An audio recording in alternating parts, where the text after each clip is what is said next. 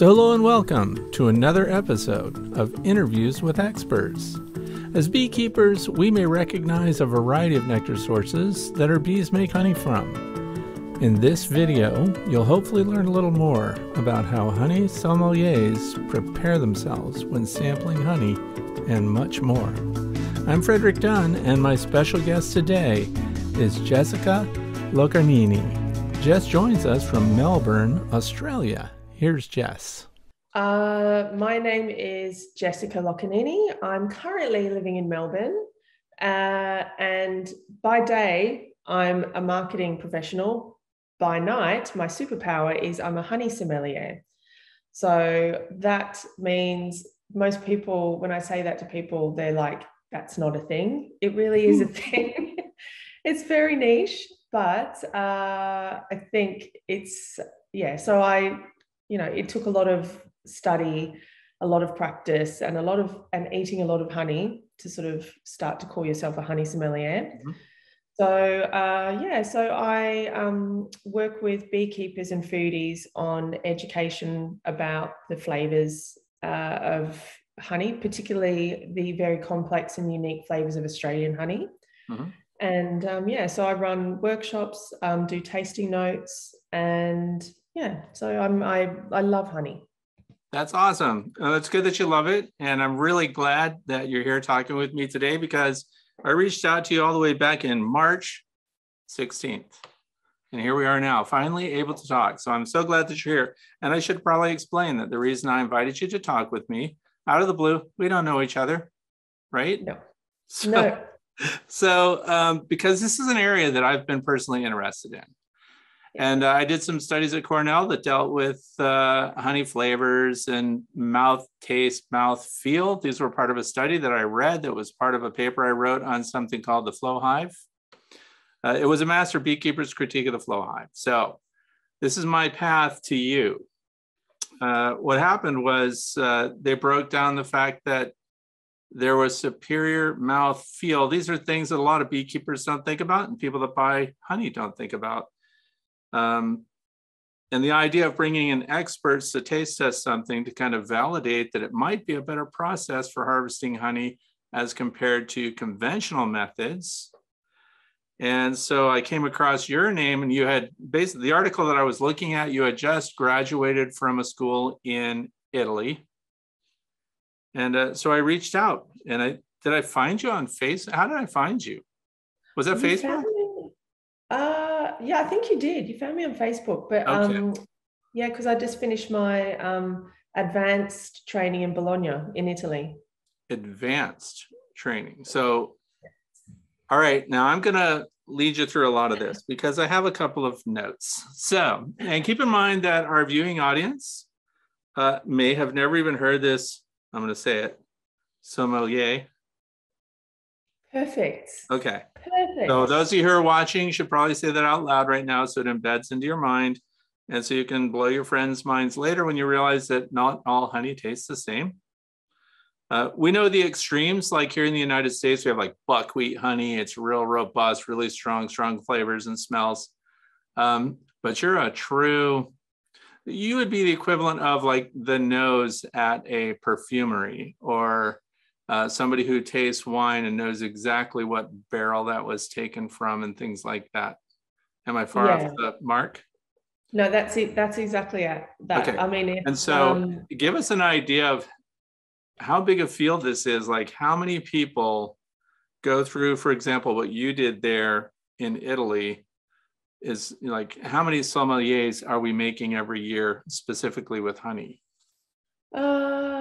I don't know globally, but it was interesting because when I got my foundation training, actually in the US a few years back, there was a lot of interest in what I did, and people would ask me, "Are you Australia's only honey sommelier?" And I was like, I doubt it, because I'm sure there's other people that have done this. I was just and I didn't actually I couldn't work it out.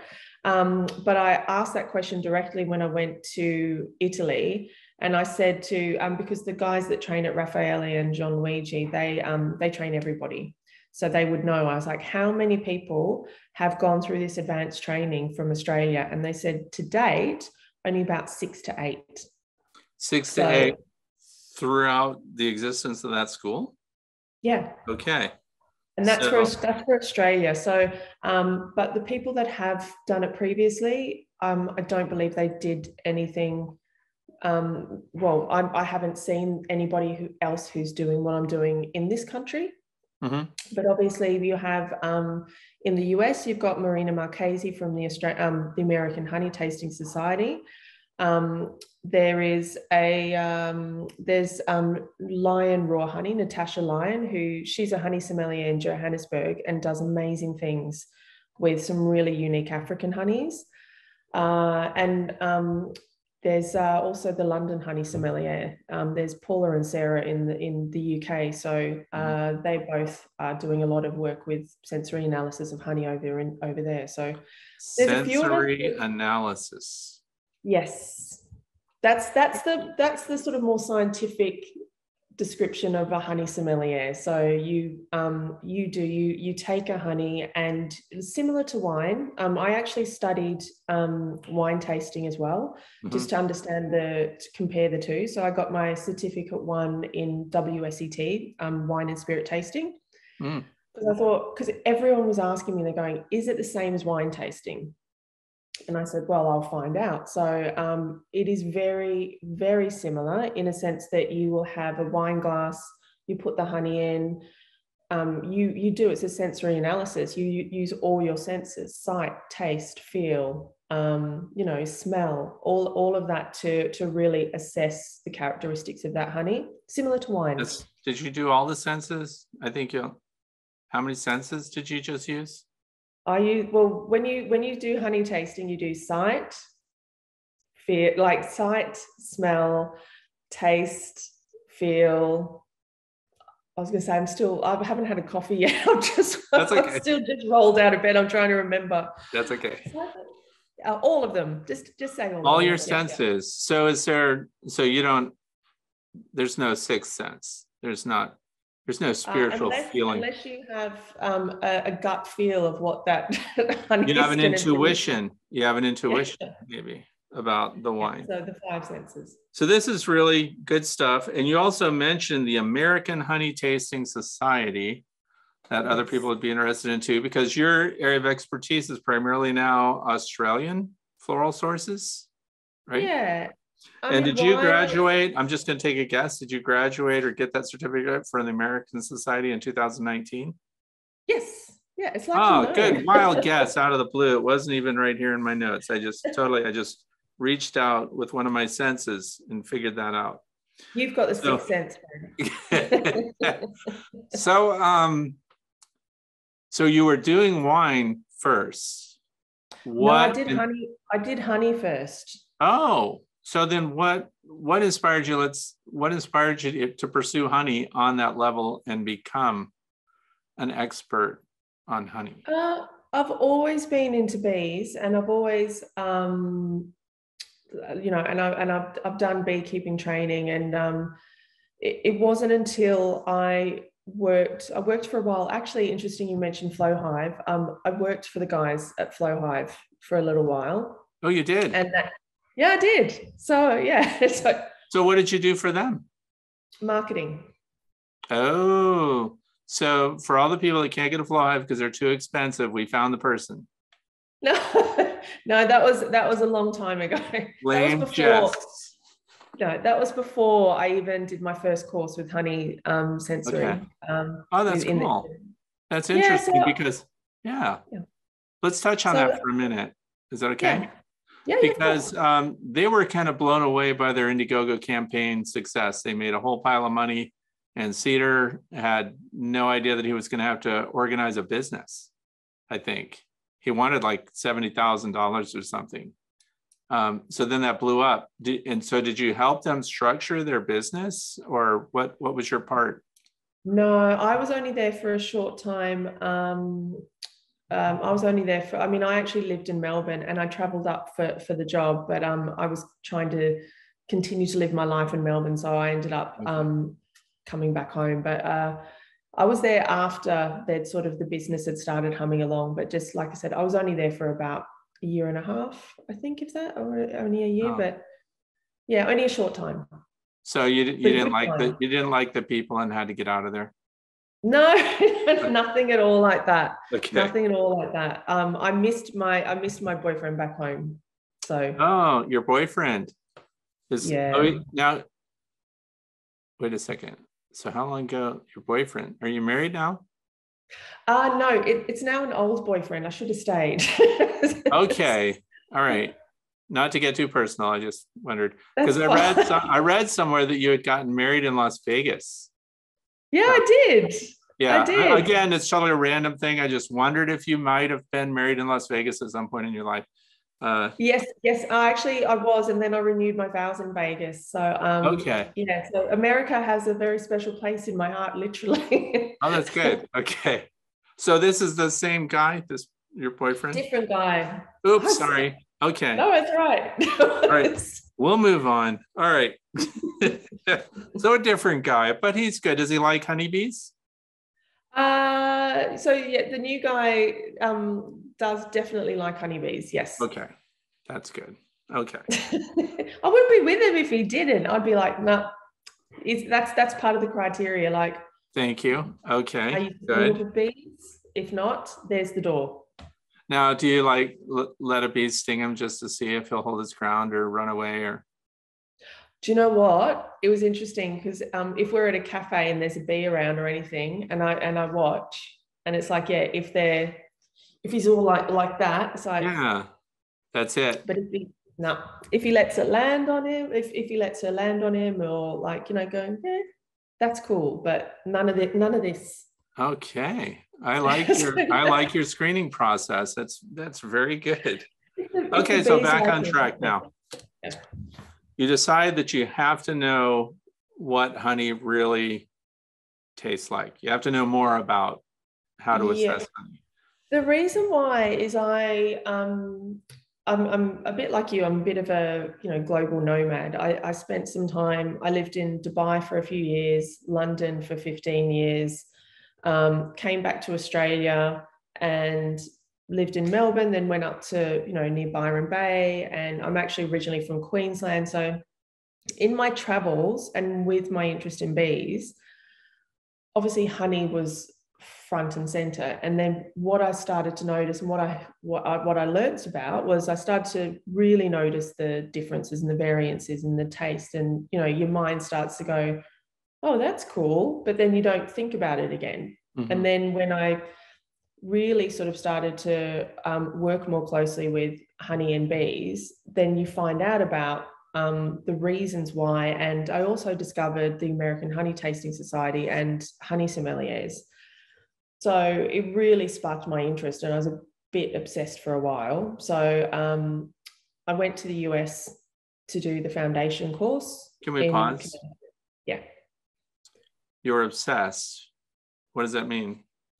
Well, you were obsessed for a while. Did you Google everything? Did you track people down? Did you? I just was trying to, like, obsessed in the sense that I started my honey collection and it was getting ridiculous. I had crates and crates and crates of honey, and I'd was really sort of starting to eat them and think about, I'd put tips and I'd start to get into pairing. So, I put honey on cheese, but then I put a different honey on a different cheese. And, I got really excited about that because, I'm not a chef, but I'm definitely a passionate foodie. So, Oh, go ahead. So I'm listening. So it was more of a overactive curiosity than an obsession. But when I found out about Marina's course, and it just coincided that I was going to the US to visit family, I decided to go and do the course. And then that was it. I was sold. I was like, oh my God, this is a whole world of this is how you do it. And then when you've got those skills and you are able to break it down and you appreciate and you celebrate how the honey has come about with the foraging of bees through certain flowers, or obviously honeydews, from foraging on aphid sort of excrement. But there's different. Do you there's like different. do you like honeydew honey? I do. I do. Does it have a smoky flavor?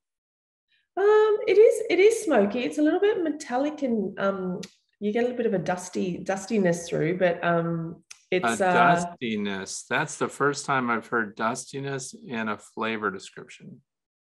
Do you know what? There's no wrong flavor description. That's interesting. No, and you're doing exactly what I was hoping you would do. Yeah. Introduce us to a way of describing honey other than, ooh, that tastes good, all these levels and intricacies of the honey that come across your palate, and how to even figure that out. Did that blow your mind a little bit? Did you really key up your ability to really taste what you're tasting? And are there breathing exercises? How do you prepare to taste honey? Well, you prepare to taste honey by not eating a curry immediately before.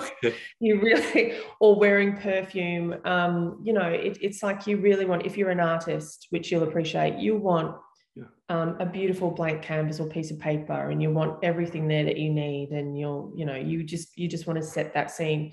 So when you do honey tasting, your canvas is your mouth and your your senses. So you just want to keep them as ready and clean as possible.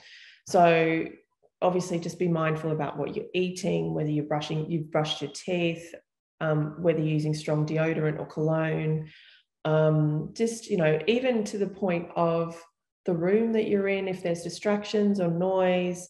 It's just always you are taking your time with a honey and trying to take in everything that it's all its characteristics and what it's representing.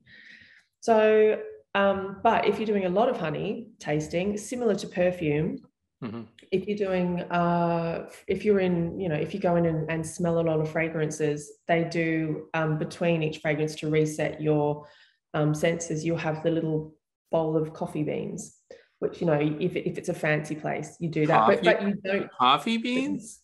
But you don't with honey. With fragrance and perfume, they reset their senses with coffee beans. What? I did not. Okay. Yeah. No, that's interesting. It's very interesting. Yeah. So that's like a reset. You kind of shut down what you've been smelling in that coffee beans, but this does not apply to honey.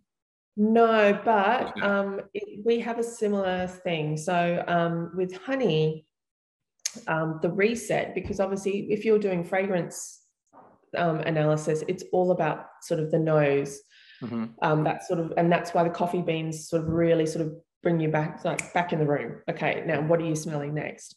But with honey, because it's very much about your palate as well as your nose, you use green apple. So green apple, you have green apple slices. So if you're doing honey to honey to honey to honey to honey, so they don't all start to taste the same. Have some water to really clean your palate, and that palate cleanser, just a fresh green apple, just munch on it, sliced up between each honeys, and it does a similar role to what you would do with the fragrance testing in the coffee beans. Now, someone's going to ask, here in the US, that would be like a Granny Smith apple. Yes. Is that what it is? Yeah, it's called Granny Smith here too. Ah, well, guess I know stuff. So, so that's actually the apple resets your palate. Yes. Okay. And with honey tasting, you do still use your nose, but not to the extent of fragrance. And interestingly, the reset for your nose, if you're smelling a lot of honey, is just to smell yourself. So yes.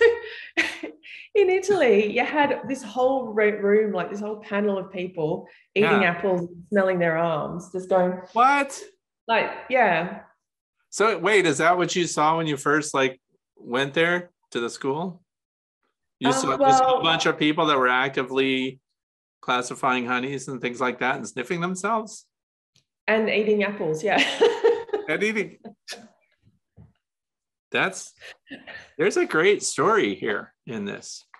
Okay, so, and they of course have been instructed to stay natural. Yeah. Well, it's Naturale, really, naturale in Italian is without the benefit of clothing. So yes. like when you go to the beach, al naturale, but so they would not, okay, so I have to ask this question. What about people that have body odor? I mean, Uh, you know what I mean? They're not going to use their deodorant or anything else. Does that disqualify them? Like they can't be a sommelier? no, I think for themselves. I mean, like, isn't there I don't know what the saying is, but something about you can't smell yourself. Like, so to them resetting, smelling themselves, even though it might be unpleasant to somebody Oh, else, for them okay. it's normal. So you're Okay, not so sniffing each other. they're nose blind to themselves. Quite well, you'd think so. Well, unless it's really bad, but that's not the norm. That's the exception. That's That's the it. rule. So I Okay. haven't come across a particularly stinky honey Are sommelier. are they spaced well apart from one another? No, we don't need to No? be. They're all right It's next to each other? literally we were in a like U-shaped sort of table, all facing Jean-Luigi and Raffaele, and we're literally just sitting. We had little flags because we're all from different countries. Okay. I had someone from Pittsburgh to one side, someone from Brazil the other. There was Johannesburg, Greece, Cyprus. So we were all there picking up our skills, but literally just as if you were in a schoolroom. You had a desk with all of your honeys and your apple and your notes and working furiously. Okay, so well, I have to ask this also. When you're tasting honey, it's in its liquid state, I'm guessing. No, Uh-oh. So, no. so, so for those that are listening, there's a lot of backyard beekeepers here. Give us the states that you might encounter honey, when you're tasting or sampling it, because we know there's comb honey, there's creamed honey, there's set honey, which is crystallized, and of course, liquid. Can you run that down a little bit for us? Yeah, well, with honey sommeliers, when we do our training, we don't tend to go towards honeycomb or creamed honey, or it's really the set, as you say, the crystallized honey or runny honey, like it's a lot more sort of fluid. And what they'll do is they'll when we get tested on Italian honey, no matter where we're from. And even in the US, we were tested on Italian honey. Oh, The really? reason why, yeah. So the And American Honey Tasting Society trains you on Italian honey? Yes. Now, there's a reason. Okay. So the reason, I know, but we did also a lot of on the side, we did do a lot of experiences with American honeys, and I brought some from Australia, and we went deep with our own honeys. But the reason why is Italy is at the forefront of categorizing the characteristics of different honeys. And so the honeys that you're trained on, you're learning to recognize those unique characteristics. But what they do is they'll put it under a microscope, and it'll be certified honey. So the honey, they've checked the pollen, they know where it's from. They can sort of rubber stamp it that it's definitely an acacia or a thistle, or like a honeydew. Like there is a guarantee that the honey that you're assessing is of that origin, and in terms of the botanical origin, but also the geographical origin. They'll know exactly where it is. And they've also got a lot more detail, and they've done a lot more work around going deep on those classifications. So, for example, an Italian acacia has to be in a different color band. If it's not a different color band, when you're doing the assessment, there's a risk that's like, well, it's not true to an Italian acacia honey color. And when you taste it, it has to have notes of vanilla and, those marshmallow notes. And if it doesn't have those, then it's not true to an Italian acacia. And they can guarantee that it's you not picking it up. It's not that the honey is tainted, because they've stamped it that this is definitely of that origin. Do they throw wild cards at you, like commercial honey, just to see if you'll pretend you're tasting something that's not there? They do throw wild cards at us, in a sense that we will have. It's really, I mean, I loved it, and you do the traditional. You're looking at a honey, you're making it, you're judging it on all the different things that you know.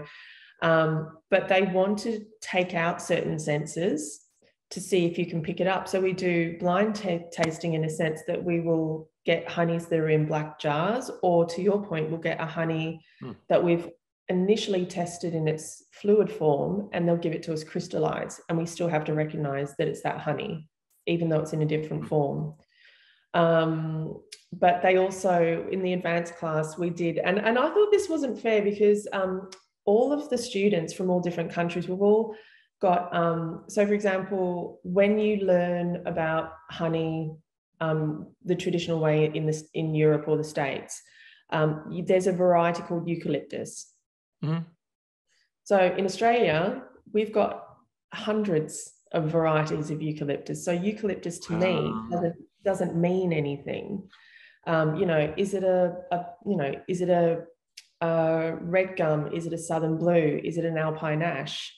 Is it, which eucalyptus is it? So they did a test, which I was the only one that passed in Italy, because what they did is they also do some blends to try and mimic the flavor of a eucalyptus, and then they'll put only one of those honeys is true eucalyptus, and all the other students had picked one of the other honeys, and I'm like, none of those, like, they're just, and so because I've tasted so many eucalyptus, and that's sort of where I've been practicing more, I was the only one that was able to pick that honey out, which was really interesting. What did you do to prepare for that school before you went there? I mean, you had to have done the foundation training. So, and again, because the honeys that they use were not my local honey, it was really turning up. You do warm-ups and you do refreshers of what you've learned in the foundation course, and then you go through to sort of the deeper, sort of picking out those characteristics. But again, they're very set schedule of honeys that they do for the training. But the skills that you pick up can be applied to other honeys. So for example, I work with some beekeepers here in Australia on doing tasting notes for their honey, which didn't even factor into the training in overseas. So one of them is, and we've got, so it's literally just trying to hone those skills. So until you're there, and if you don't have that honey, you sort of just have to turn up and and all I was doing was just tasting my own honey and just trying to sort of hone in on my skills, like trying to, how would I describe the visual? How would I describe the smell? How would I describe, and just do as many honeys as possible. But you can't really sort of train as if you would for a traditional exam unless you had those honeys there, and I didn't have them. So. Yeah, so it's not something you would be taken through correspondence, because you have to physically have these materials in front of you. And let me ask, does the temperature of the honey matter? Like, is it all ambient? Is it warm? Is it cool? Is it chilled? Is it? I've been asked that before, and I don't think it matters in a sense that the characteristics are the characteristics. I mean, if you'd warmed it, maybe it might, the smell and the aromatics might come up stronger. But as I mentioned, like if you have an orange blossom honey that's crystallized and an orange blossom honey that's runny, it will still have the same characteristics. So it doesn't matter. Some obviously the color will be slightly different. If it's crystallized, it'll be lighter. So it's hard to do the identification in that sense, because you're obviously looking at it in a spectrum, and the color slightly changes. But that's a natural. That's not a defect. It's naturally changing because it's changing state. But with the temperature, it doesn't factor in maybe to how it would with some other sort of, I don't know, whiskey or coffee, or if you did any sort of other sort of tastings. But no, honey, I mean, I've never tried to taste warm honey, but Right. honey, if it's room temperature or if it's cool, doesn't really. Yeah, I didn't know if it all had to be at, of course, I don't know Celsius, but if it was all at like 65 degrees Fahrenheit. So what is mouth feel? When I was reading this published paper from Melbourne, when they did the studies of the flow hive honey, they talked about mouth feel. It had superior mouth feel. What does that mean? Well, again, I haven't read that article, but it could be one of two things. So if they're talking about the honey sommelier, like the tasting, you talk about texture, and it would be, and I would say that wouldn't apply for flow hive honey, because flow hive honey tends to, the way that it's harvested, be in a fluid form. Like you would not get crystallized honey out of a flow hive, because until later, yeah. And until after it's been, yeah. So if it's coming directly from the hive, normally we talk about mouthfeel in terms of the size of the crystals, or some is more like a cat's tongue, some is more like that bigger crystals, or some just dissolves and is smooth and will dissolve straight in your mouth. I don't know much about mouthfeel of flow hive honey specifically, but sometimes that we pick up are things like, we talk about the trigeminals. So it could be, does it feel spicy, or does it feel things that are not a taste but is a feel, like if you had chili, or if you had mint or something like that. There's other things that you feel in your mouth that is not a flavor, but it's a sensation that you would get from.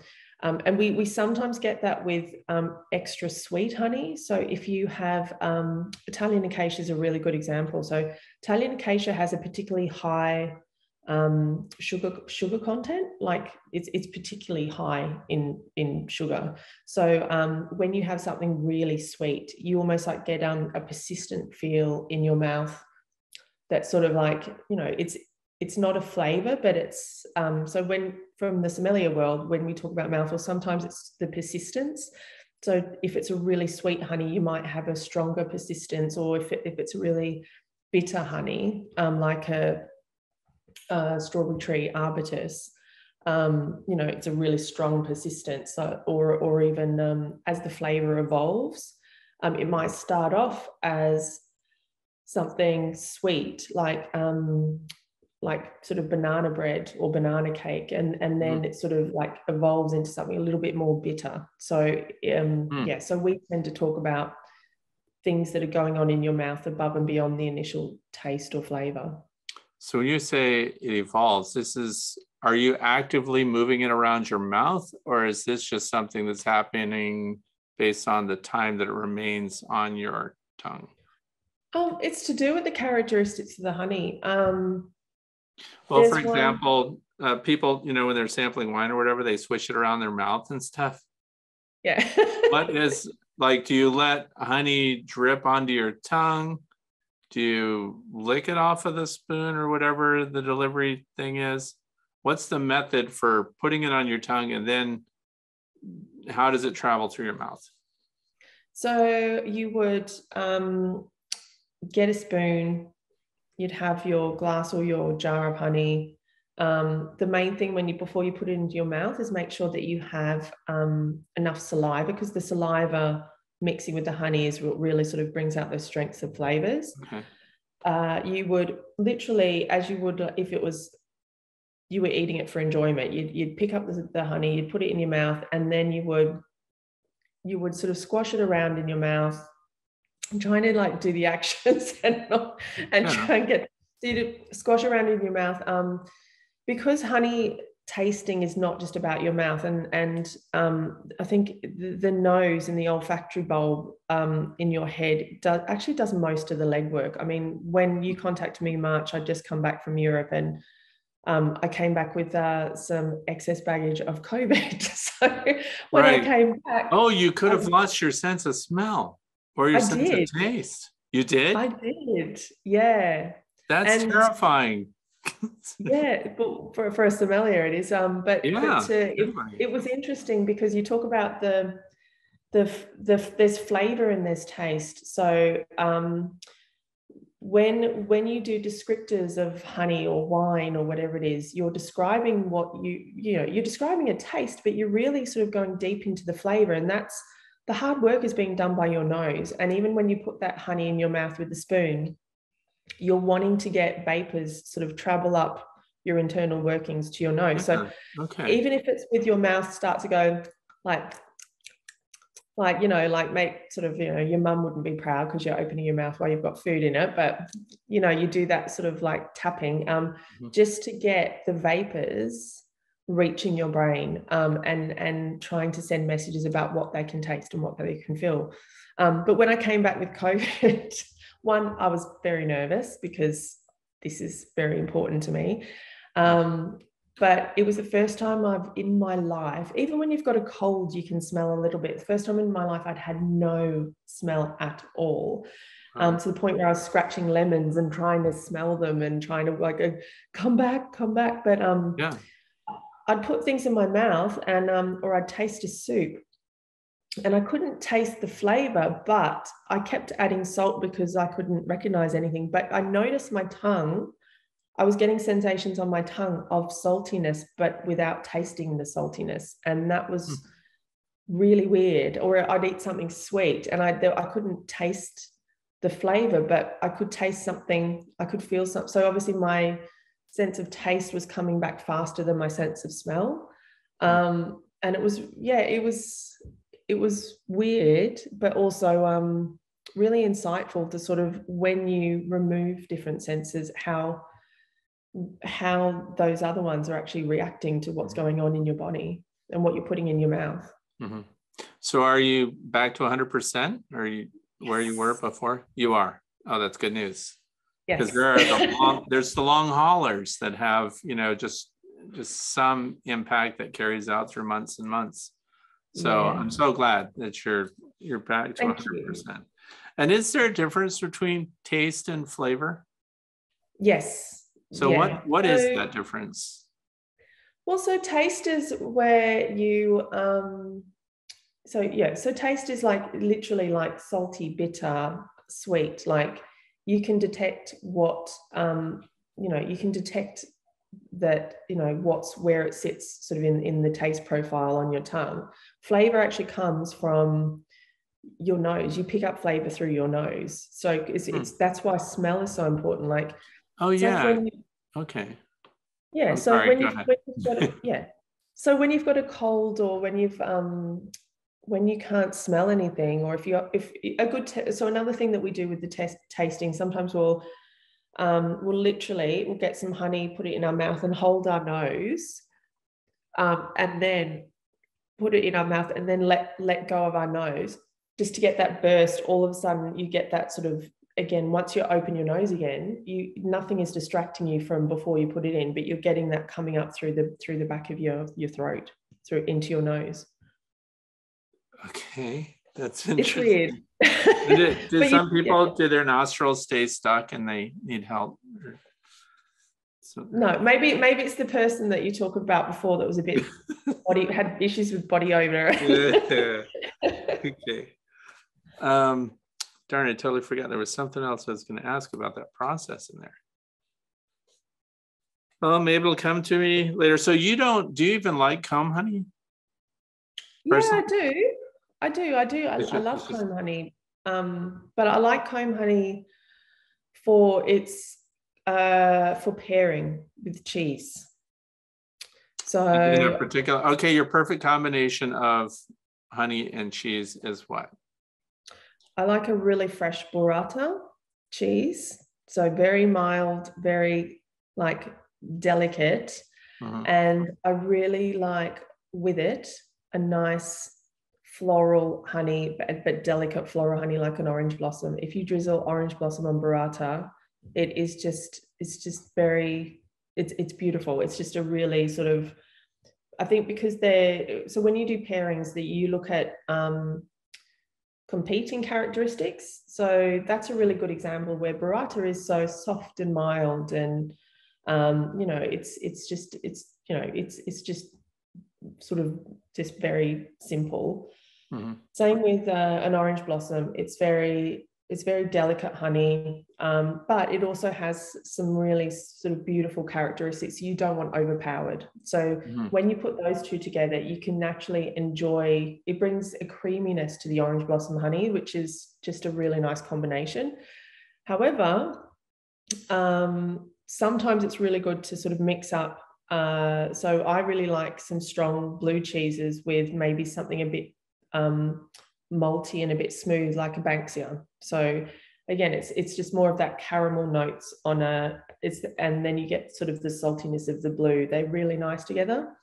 But for the Americans, one of my favorites is buckwheat honey on blue cheese, or like even a gorgonzola or something. So because buckwheat honey reminds me of it's got those like it reminds me of Black Forest cake.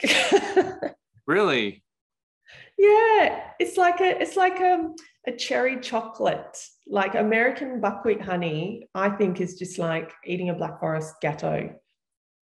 That's what I get from it. But tasting is very subjective. So yeah, it's because your olfactory bulb, as we spoke about before, is really closely linked to learning and memory and emotions. So when you taste something, what it reminds me, because that's the part of your brain that's doing all the work, what the memories that it brings to me may be different to somebody else. Yeah. So, oh yeah, it could be a bad memory for them. Yeah. Yeah, that's it. And you're right. Certain smells and flavors and things take you right back to your childhood, the first time you smelled or tasted something like that. This goes really deep. Now, the other thing is, do you do consulting like with chefs and specialists and things like that? Or yeah, it's almost like you would be advising someone on some very high-end culinary experiences. Well, I've actually, there's just recently, there's a big dairy here in Melbourne that's gotten in touch and wants to do some collaboration on some pairing with their cheeses. So I've got a meeting with them coming up over the next sort of few weeks. I'm just trying to nail down a time for that. I also do a lot of sort of masterclasses with foodies. So the Melbourne Farmers Market here last year, don't know whether you've heard, but we had a big election recently. So World Bee Day sort of didn't get a look as much, sadly. Okay. However, last year, there was a lot of attention around World Bee Day, and a lot of people were really excited. And obviously, in Melbourne, we'd just come out of a very long lockdown, so everyone wanted to do some fun things. Yeah. So I had it sold out. I had a really great group of specifically foodies linked to the farmers markets here that came, and they were cafe owners and wine sommeliers and, you know, just general people interested in that. Most of the work I do is with beekeepers at the moment to do tasting notes for their honeys before they go into, you know, put them online. Because I think that has really sort of, if we talk about, you know, lockdowns and not being able to do physical tastings like for markets for beekeepers and things like that, I think the importance, so I always, when I talk to people, particularly beekeepers, I was like, why is honey tasting important to you? And because honey tasting sounds a bit, oh, you know, I'm going to get a wine and it's a bit of a novelty, and it's actually not about that. It's about evolving the conversation with your distributors or your stockists or your customers. One, to start to differentiate your honey and try and describe what to expect, versus, to your point earlier, over it's really good, it's caramel, it's like sweet, it's, you know, it's more interesting to go into, this is very malty, you know, has notes of banana bread, but then evolves into something, you know, it's, or this is, and also this is how you would use it.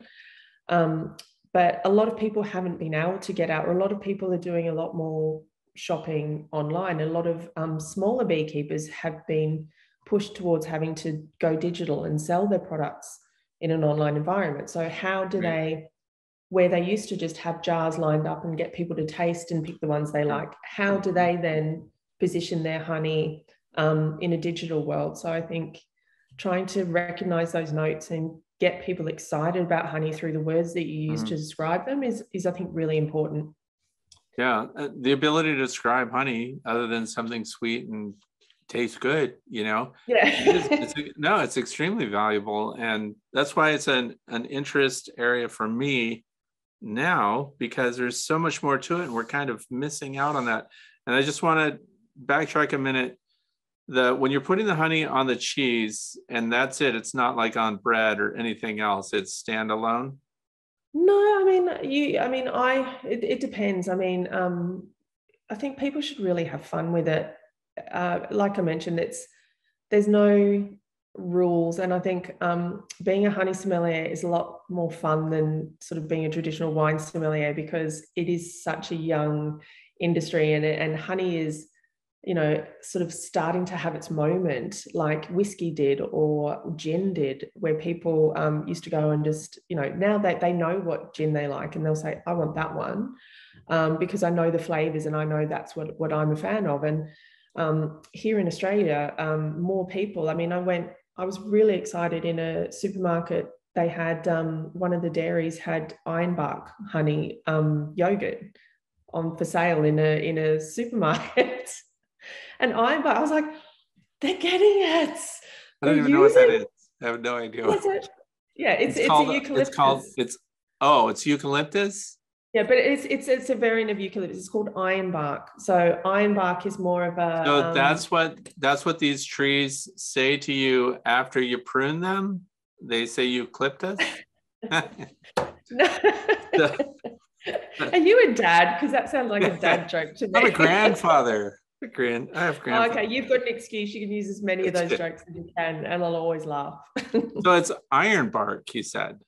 Yeah, ironbark honey. The why I got particularly excited. Well, one, ironbark's a beautiful honey. It's like buttered popcorn, sort of like that's the way we, it's some of its key characteristics. But it's a variant of it's a eucalyptus variety, and but they'd had in our equivalent of. Where do you, Walmart? Is that where where do you do, where's a big grocery store?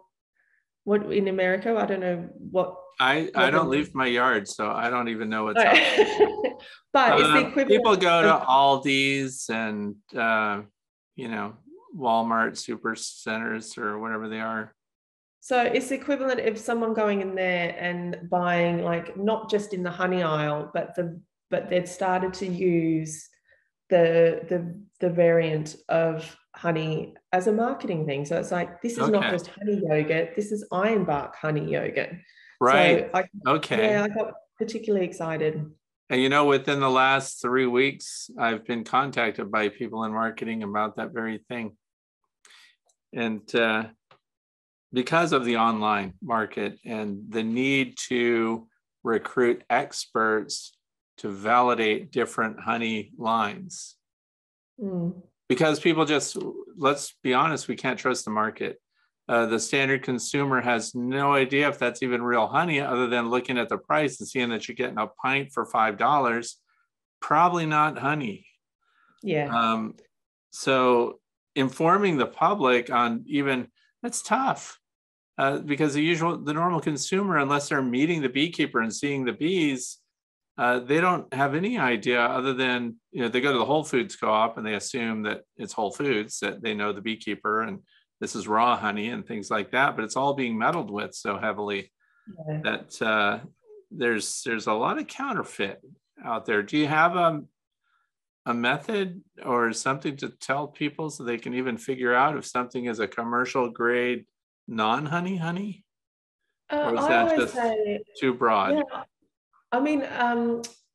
I always say, if you've had a jar of honey on your shelf for 4 years and it hasn't crystallized, chances are it's not guaranteed, but, because I think the whole people wanting, maybe it's less so in the States, but Australian public is in the process of being re-educated that honey, the value of honey. So to your point, if it's cheap and it's honey, like honey is a lot of work by beekeepers and bees to create a tiny little jar of honey. Right. And then for it to get from the hive through to your store is more like you need to expect to pay a certain amount of money for those jars.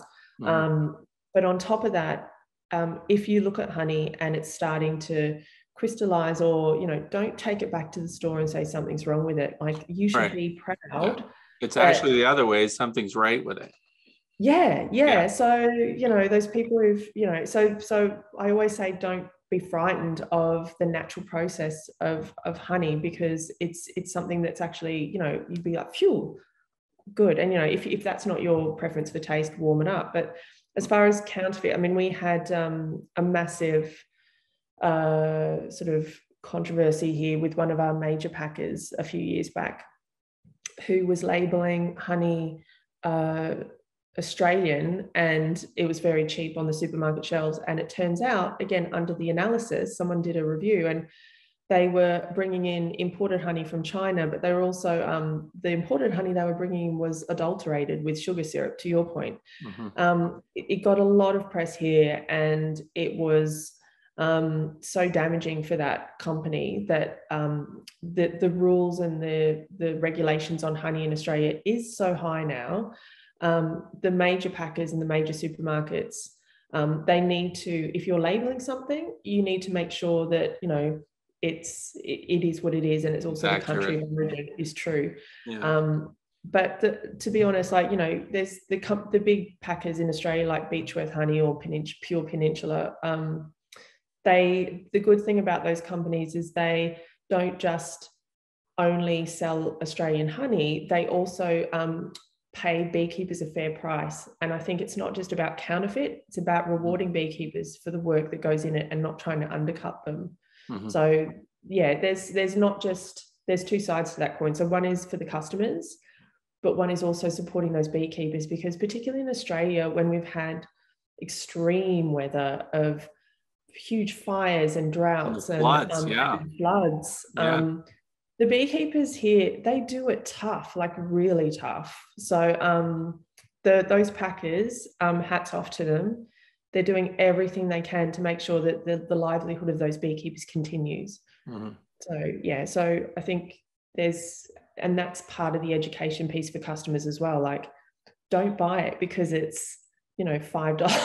So which $5 is actually, you should pay more, because it's not just your product, but you're supporting that infrastructure. And I think there's a lot of attention around farm to fork, but also the work that's gone in to get it there. People need to appreciate the value. No, I totally agree with everything you just said.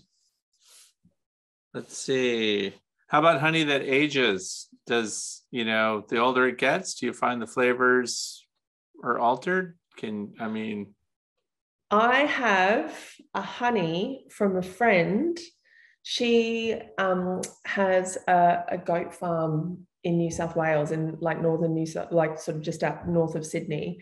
And she's inherited it from her father, but her father also, she keeps bees, and her father also keeps bees, and they do beautiful cheeses. She found some tins that were stored correctly of honey that is 60 years old, that she'd been sitting there the whole time, that she didn't know what to do with. So she jarred it up and she said, this is genuine limited edition vintage honey that I bought some of. So as far as honey aging, this is the oldest honey I've ever eaten, and it was black, like it was really, really dark. And because all honey darkens with age, is that right? Yeah, it does. But it's also the taste. It would have been, I'd imagine, it would have been mixed sort of meadow / some crops that, they might have had some fruit trees or something. So it would have just been a sort of general blossom honey. But it was so, the flavor had become so rich as well. So there was one, the color, but it was almost treacle. And I was going to say, you could tell it was honey.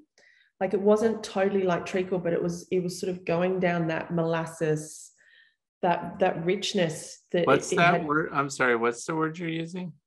Treacle, which is British, but it's more like molasses, I think. What's that? Do you call that I have dark? no idea what you're talking about right now.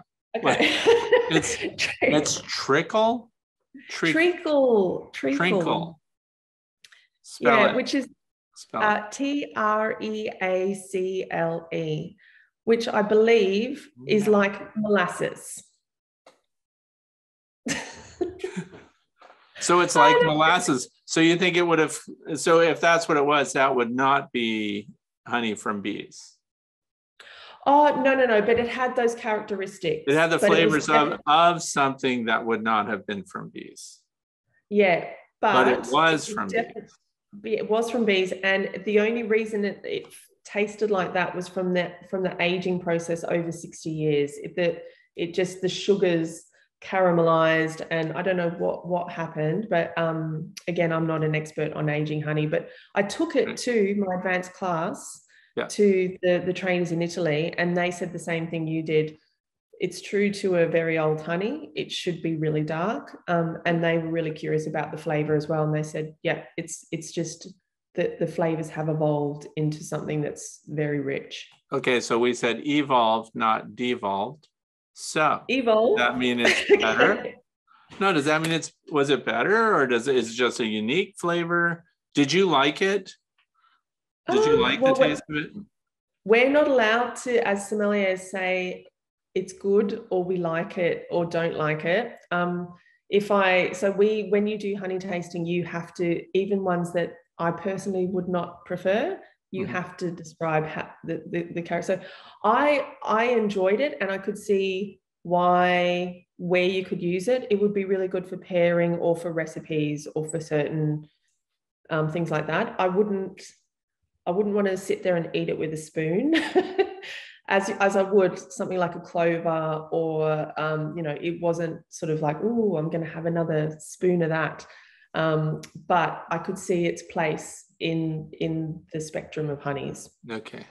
Now you touched on something there. So let's say you like, they give you a sample of honey that is really off-putting to you personally, but you still have to describe it.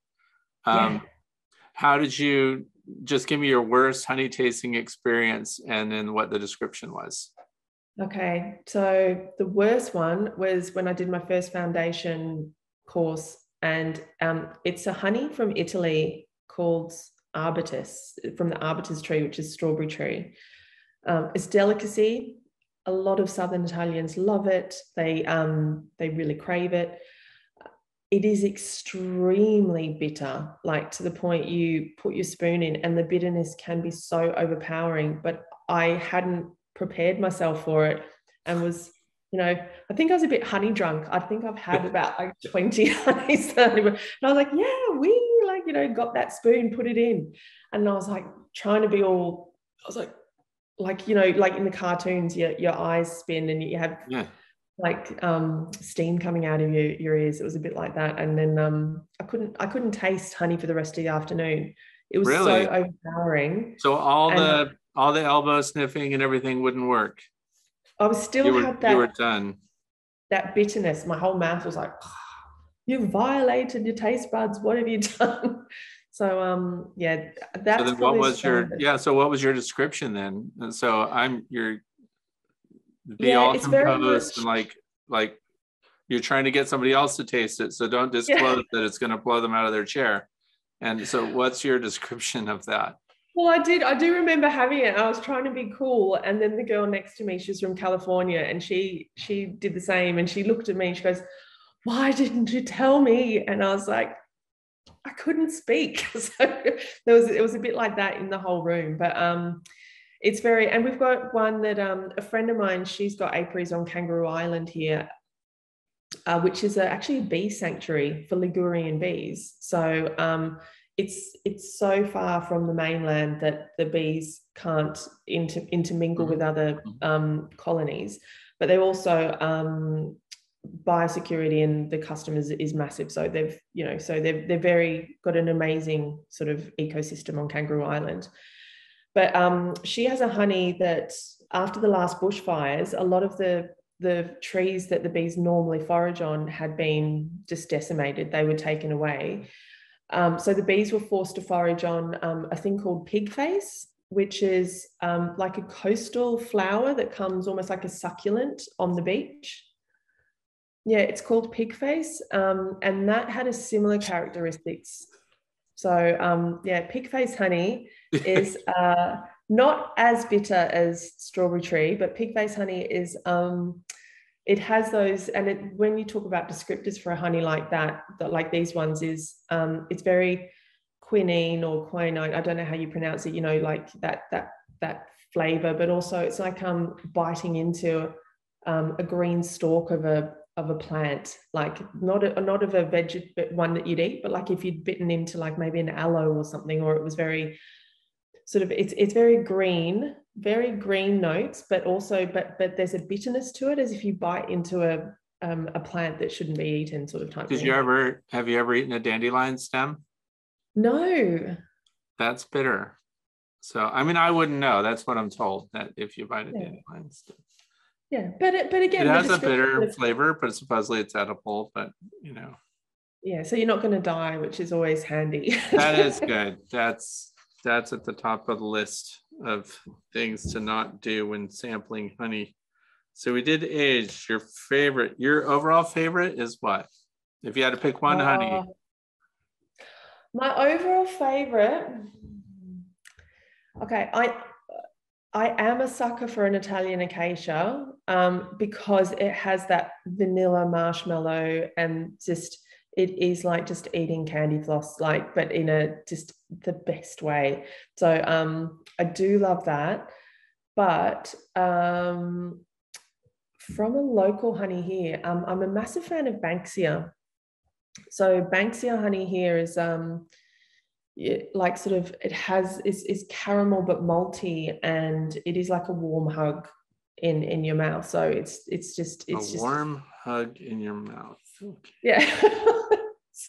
And what's in it? You said it's a Banksia. Can you spell it? Banksia. Yeah, it's a beautiful native Australian flower, and that honey it's actually not hard to come by. So would you spell that, please? Yeah, of course. BANKSIA. And if you Google the picture of the flower's gorgeous. The flower's just beautiful. Yeah, I've seen that graffiti on the walls in London by Banksia.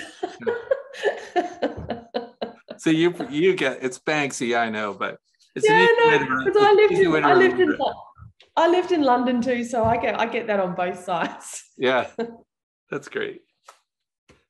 Okay, we already did that. Temperature matter. Oh, because we're getting near the end, because we've been talking for, how long have we been talking? Anyway, so for people that want to learn, there are no online courses. Is that right? They have to go somewhere. I believe that they could do the research. I believe Marina does. Well, she did do during lockdown some online courses. But I haven't, last time I checked, they hadn't started up again. Same, and I think there was more of a pivot because of the lockdowns. However, I am about to start some online courses. Is it called Honey Merchant? Yes. Oh my gosh, I just made that up right now. Please, Jess, tell us about Honey Merchant. So Honey Merchant, I just needed, I didn't know what I was going to do with these skills, but I needed a sort of, a name or something that to start producing the content and sort of channeling it through. So Honey Merchant is my what I do a lot of my education or my tasting notes through. So I do a lot of work. Well, I've been more active in social media, like mainly Instagram. But I also am about to start doing an online course with Australian honeys. And I'm going to be sending out packs and as long as you are in an area that can receive honey. So, for example, in Australia, some states you can't, even internally, you can't send honey. So Western Australia, if someone joined in from Perth, I couldn't send them the box of honey. So, but potentially if I have, yeah. Why is that? Is it a disease that could be in the honey, or it's biosecurity? It's pure biosecurity. Yeah. So they it's customs. They honey is they've got such unique forests, and bees, like for the Jarrah forest and things like that, they just can't afford any pests or disease to come through from maybe some of the other states. And we have a lot of that around Australia, particularly with like you can't take grape products down to the Mornington Peninsula because we've got such a huge winery, like, you know, the wine business. So there's certain, even bringing fruit and veg into Australia is obviously very strict, but even within Australia ourselves, across state borders, depending on what their agriculture or their industry is, there's also rules. However, Melbourne, I live in the best place because you can send honey to Victoria from overseas or from anywhere. So I can get honeys in, I can send honeys out. So as long as somebody is in a place that can receive honey, I could send them and they could join my online honey tasting for Australian honeys. Okay. And for those that are watching or listening podcast, you can find these links will be down in the video description. So people can follow that to your Instagram and also to your primary website. So that will be down there also. Beautiful. What are some honey terms that everyone should know? Terroir. What is, I should never have asked that question. What is that? Terroir is basically, and it's the same as wine in a sense that it's the whole idea that the environment around that around where the product has been made has influenced its flavor. So for example, with wine, depending on the soil or the temperature or, you know, the air that comes in, like that will influence the flavor of the grapes, which in turn influences the flavor of the wine. So with honey tasting, it's similar. It's sort of, you know, you are tasting the journey of the bees. So if you buy a red gum honey from, and this is like, again, we're not looking at the Italian version where they go deep on the analysis of the pollen and making sure it's all identical. But if you buy a red gum honey from you know, New South Wales, and then you also buy one from Victoria, the flavors will be influenced by the terroir, whether it be you know, the landscape around, the other flowers that are in bloom at the time, the you know, the season that it was harvested in, you know, it will really influence the flavor. So I think it's always mindful. You know, a friend of mine, she gave me some honey that she'd harvested in Gippsland, and when I tasted it, it had some honeys are very true to what they come from. So for example, blackberry honey, if you have honey that's your bees have foraged on sort of the blackberry bushes or the wild blackberries, it has a slight cassis flavor that comes through, that sort of, you know, that sort of blackberry liqueur, like there's a sweetness and a berryness that comes through. Some honeys don't taste anything like the plant or what they come through, but some do. So blackberry is one of them. Almond honey is one of them. Almond, you can detect notes of that, the marzipan coming through, and everyone knows orange blossom. Orange blossom smells like a field of, you know, citrus plants in bloom. Like it's sort of those fruity floral notes come through. So so yeah, so the terroir is really important. So the honey that she gave me, I was like, where did you harvest this? And she goes, oh, up near where the cows are, you know, sort of in Gippsland. I was like, tastes like blackberry. She goes, there was like the blackberries, you know, it was spring or whenever it was. And she said she'd noticed a lot of blackberry brambles sort of coming through. So when you taste honey, you taste the journey of those bees, and you can taste the flavors of the area that it's been harvested from, which I think is really beautiful. It is. That's really interesting, actually. And I know I have to ask this question because somebody watching is going to wonder, are there different lines of bees that have an impact on the flavor of the honey? Yes. So there is, in a sense, well, in Australia, they're not allowed to call it honey because of the moisture content, but we have honeybees. So whether it be Ligurian or traditional honeybees like Caucasian, Italian, we have honeybees. But we also have our native bees, our native stingless bees, the sugar bag bees, and you can buy honey from those bees, but then the moisture content is a lot higher. So technically, because of that, they're not allowed to, there's controversy around calling it honey because of the water content of it. And the way it's harvested, literally is so manual. The beekeeper has to have like a syringe and has to go in and pull out the nectar or the honey from each of the individual cells, and it doesn't even look like a beehive that you would traditionally see. It's in a box, and it's like a swirl of it almost looks like the Guggenheim Museum. Yeah.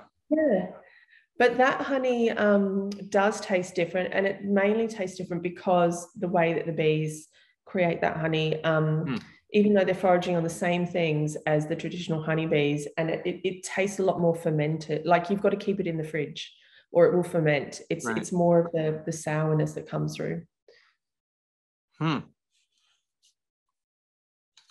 That's really interesting too. Any final thoughts, final statement that you'd like to make? Support local bees where you can.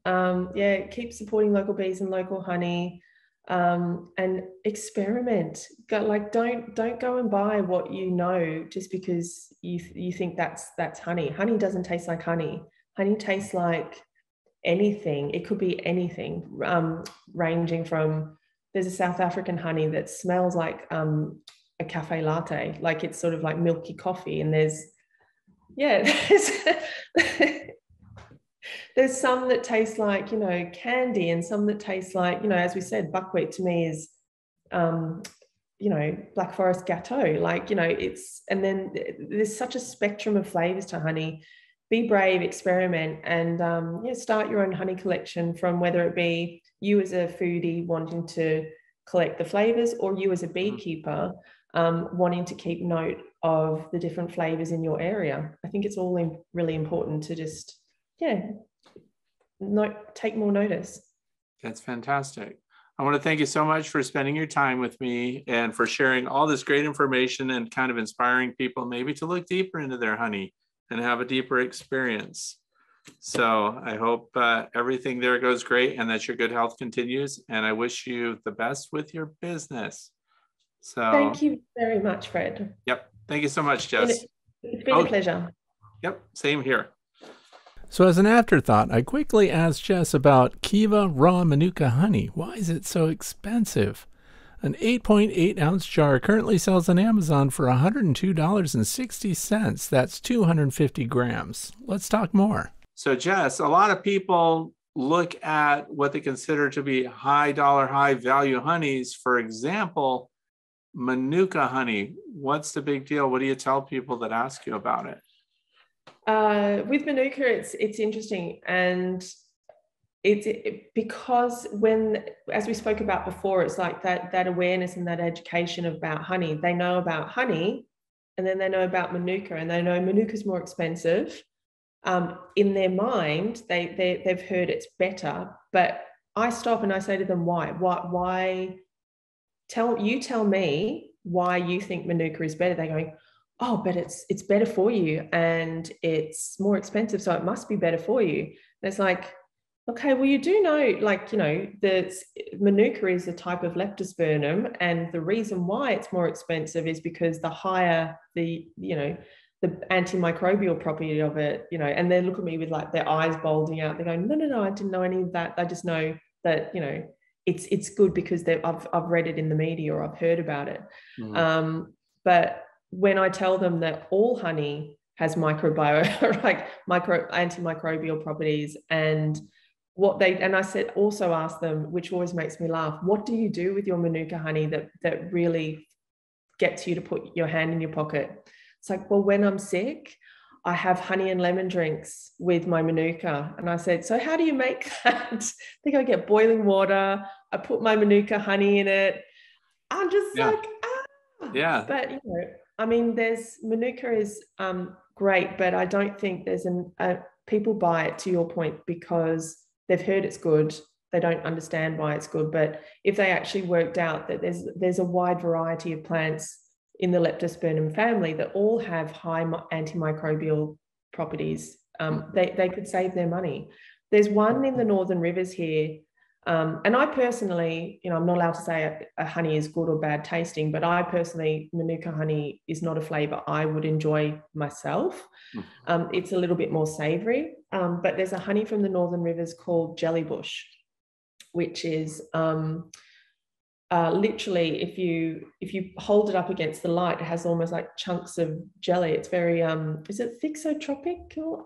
I can't think of the word, but it has this chunks, but it's another one that's a really, really, if you want honey that's got a high antimicrobial properties, it's incredible. It's very medicinal honey, and it actually tastes a lot nicer, and it's more fun because it's got chunks of jelly in it.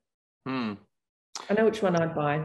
Now and is that the stuff that almost, because it won't flow, right? You almost have to vibrate it out. Yeah, and you mentioned Flow Hive before. There's certain honeys that it they plugs really it up. Yeah. Manuka is one of them because it's very thick. Jellybush they struggle with as well because it is so thick, and it's not as fluid as a lot of honeys. So Manuka is the world's most expensive honey, isn't it?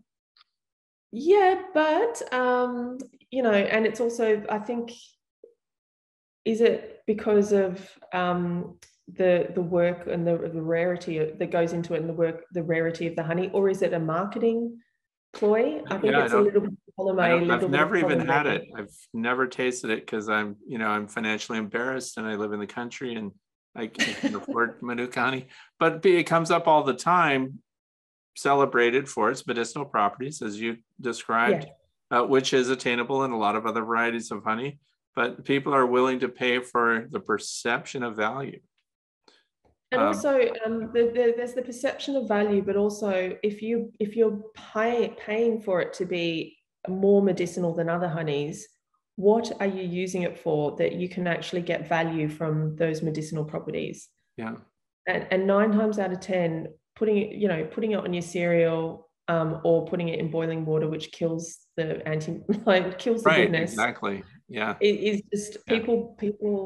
Some people really. I think a good example as well is we had during the bushfires, there was a problem with a lot of wildlife that came in injured, and I'm part of some beekeeping groups here that they had an amnesty on any beekeepers that had surplus honey, could they please donate it for the animals? And what they were doing is they were putting honey from any honey that had come directly from a hive and wasn't processed onto the wounds of these burnt animals to help heal them. So with that in mind, the medicinal property of honey, any honey is there. And it's really, if you're paying for it because you enjoy it, amazing. If you're paying for it because you really want those extra qualities and you're celebrating those extra qualities, amazing. But I think a lot of people do buy it because they know, they've heard it's good, but they don't really know why it's good or what what that trigger is for them. It's really interesting. Food for thought. Well, thanks for recapping that then. So that's good. And now we're finished for real. Okay. Okay. Amazing. Okay, thanks, Jen, so much. And there you have it. Another interview with an expert. and thank you for spending your time with us. It was a pleasure to host Jessica Locarnini, and you may now be inspired to know more about becoming a honey sommelier.